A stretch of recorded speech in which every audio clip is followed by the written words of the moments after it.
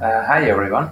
In this short video, I will explain you how to start working with the CFC programming language for the PSEs.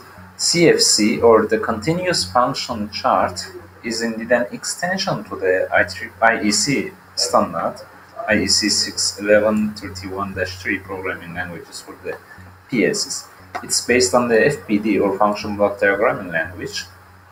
However, it has some differences. For example, you have the freedom of moving the blocks, the objects within the environment, within the programming environment, without any limitation. You can place them in different locations. And there are a couple of other elements provided for you within CFC, which are not available with the FBD at the beginning. Alright, so to start programming PSEs in the CFC, with CFC programming language, I will show you the first steps that you need to take. As the first step, you need to create the CODESYS project, in which we need to set the programming language as the CFC. So I will call the new project CFC first steps.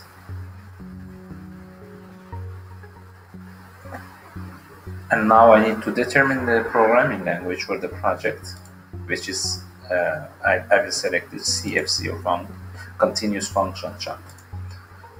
By clicking on the OK, the project will be opened. And now if I double click on the PSE_PRG, or the main program, you will see the programming environment. Here, similar to the other programming languages, we have the area in which we can declare our variables. So it's quite similar to the other ones. And here we have the area in which we need to develop the code. And on the right side, we have the toolbox. So in the toolbox, we have a couple of elements. The pointer, control point, input, output box, and so on and so forth. I will introduce some of them in this video, and the others I will keep for the next videos to keep this first lesson quite simple. So I will go through an example in this video. Indeed, I will try to make flashing. I will create a Boolean variable for which I want to have the flashing. So to turn it on and off based on some values coming from some other variables. Okay, so indeed I will have a square wave form in which I can control the duty cycle, for how long it should be true and for how long it should be false, and then this will repeat. I can do this with the help of let me start from the scratch. So I would need to use two on-delay timers. This is one way, and to insert a T-on function block, I can pick up a box from the toolbox, drag it, and drop it here. Now I need to determine the type of the box, which should be a on-delay timer. If I click on this icon here, I will have the input assistant window opened, and here in the function blocks standard timer, I can pick the T-on function block. Pressing on enter, I need to determine the name of this function block, or the instance of the T-on. I keep it as T-on_0. I need to declare it with the auto declare. So pay attention that here the type is T-on. Just press on. Okay. So this is the first one. I need another one. I just place it here, go through the same procedure.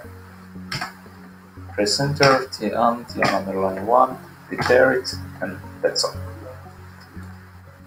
Now I need to connect the output of the first timer to the input of the second timer. To do that, I just place the mouse here at the output of the timer, click, drag the mouse, come here into the input of the other timer, and then release the mouse. And in this way I will have the connection.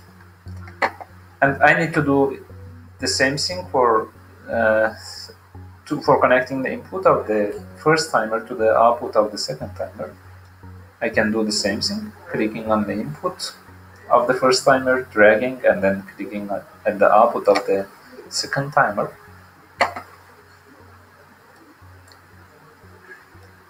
Okay, so this should provide us the connection. I will talk about how can some connections lie underneath some blocks later. Okay, but for now, we have the connection. And I just need to make the output of the second timer negated. So to do that, I just need to right click here and select negate. However, pay attention that when I do it, I have one negation here and I have another negation here, which will cancel the effect of each other. So I just go back here and then select the negate again. So the input is not negated, and also only the output of the second timer is negated. Here we have the timers declared. Now I would like to declare two variables as the preset time values. I will create pt01.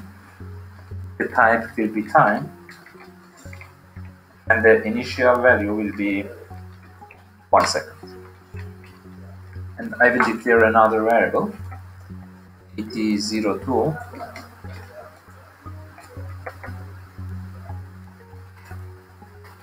So here I need to put the hashtag sign as well, free. And this is p preset time 02. Okay. Now, in order to determine the value for the PT for the first timer, I just need to use one input element from here, drag and drop it here, and then select PT01 for that. Pressing enter, I will have it here. Then I need to connect the output of this element to the input of the undelay term T_0 PT. So I just do it by selecting the output, dragging, and selecting the input of the other block. I need to do the same for the other timer as well. So here the value will be PT02, pressing enter, and then connecting these two to each other. Okay, I also would like to introduce a Boolean variable as the pilot lamp, for example, and assign the output of the first timer to the variable. So in order to do that, I need to bring an output element from here, determine the corresponding variable as pilot lamp, the Boolean one here, and then connect this element to the output of the first timer, okay, as you can see here. So that's all for this program. I need to set it into the simulation mode, and now I can just log in.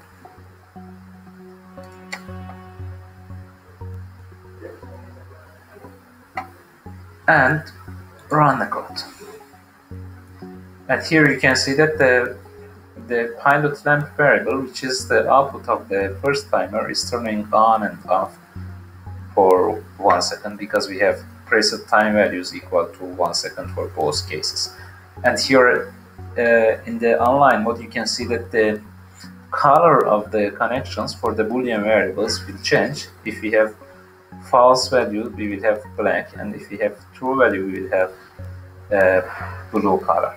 So, and from here we can easily change the value of the preset times to 2 seconds, for example, and then pressing F7 and Alt F7, you can see the effect. Maybe so we will have 2 seconds of false and then 1 second of the true value for the output of the first timer. Okay, so this is all for this video as the introduction to the CFC programming. In the next videos, I will explain you more about the elements that we have,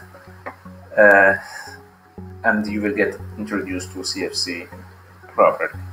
Thanks for watching. See you in the next video.